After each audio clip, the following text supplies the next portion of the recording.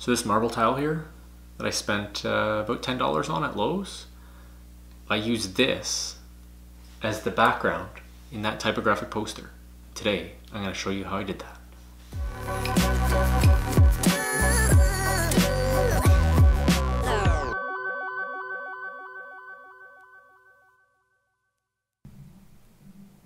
So just one quick tip before we jump over into Photoshop. I think it's very handy to throw all of your texture assets that you collect over the years into one folder on your machine. That way, when time is of the essence and you're working on a project, you need to grab something, you're able to go to a folder where you've got all your texture laid out and ready to go. That way you don't have to go hunting for it. You know, oh yeah, I got a brick wall over here that's going to be super useful. And it's in the same place every time whenever you need a background, whenever you need a texture. So very handy. I do this with all my assets. I collect them all in one folder. That way I know exactly where they are. Anyway, guys, let's go jump over into Photoshop. So we got this barnwood texture here that looks really cool on its own. And we got a typographic design that we want to stamp on top of it.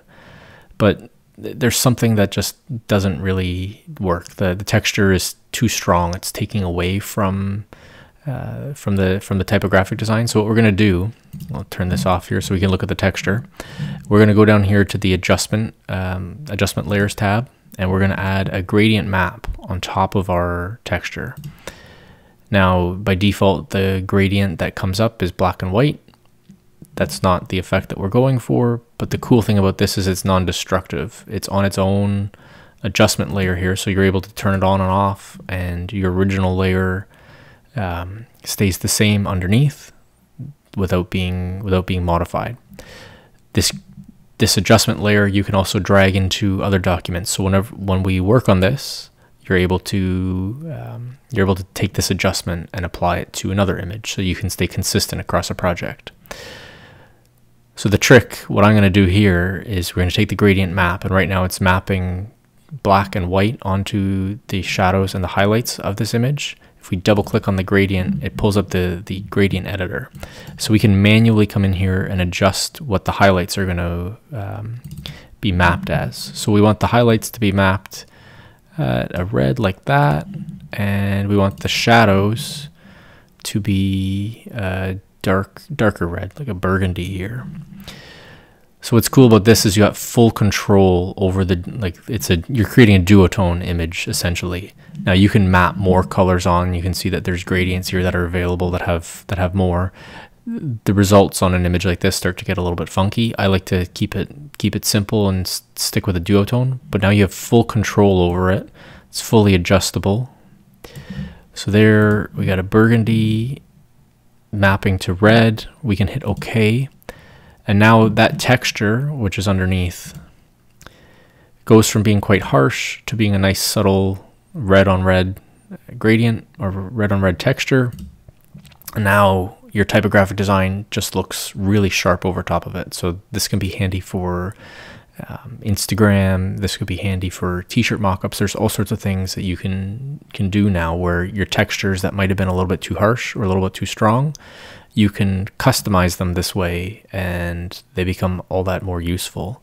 Say you have a logo that you're presenting to a client and they've got a set of brand colors. You can get into your gradient and select the colors that are applicable for their brand and create something very custom for them. You can also click this reverse here and invert the gradient that you were mapping onto the image. It gives you a kind of cool effect.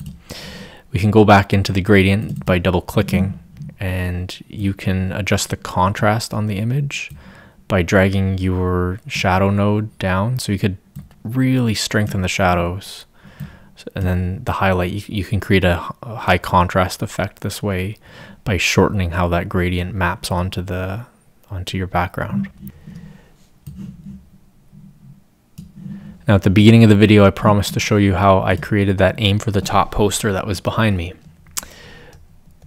So here's that marble tile I was holding, which I think is very cool. It's a very useful texture. And here's that aim for the top typographic design.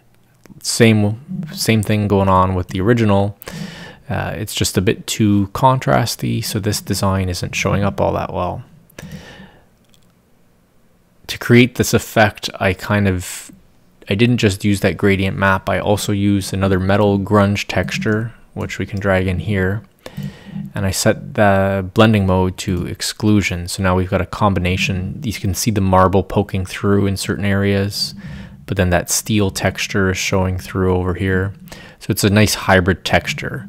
It's one way of getting more out of your texture files, is combining two together. Anyway, just like the barnwood texture, we're going to go in here and we're going to create a gradient map. The gradient map is going to map everything underneath it. So these two layers that are affecting each other through the blending modes, they now have a gradient that's being mapped on top of them. I think this actually looks really cool, black and white, but we're going to get a bit more dramatic. As you saw on the wall, there was a blue to orange sort of effect on there. And we'll do the same thing where we're making the orange a bit more vibrant, kind of increasing the contrast, making that brighter. And let's darken this down a bit so we get a bit more of the purple. And for consistency's sake, I ended up on that poster just increasing the levels to get a little bit more contrasty effect. And there we go. That's how I created that poster on the wall out of a $10 marble tile and a sheet of steel that I photographed, I don't know, somewhere. So by combining those two textures and a gradient map, you get something that's very unique looking, also very easily adjustable. So hopefully you guys like that trick. It's something that I've been using a lot in my work lately, and I think it's a very powerful technique, very simple. I like the fact that it's non-destructive, so it means that you're not destroying the texture that's underneath. It's easily modifiable, just a simple adjustment layer that you're able to change as your tastes change, as your projects change, and I think it's very powerful. So if you like this video and you want to see more like this, it'd be great if you give this video a thumbs up and subscribe to the channel. You can leave a comment down below if there's anything that you'd like to see me cover in the near future, and I'd be happy to try and cover that off for you. Thanks for joining me, and we'll see you in the next one.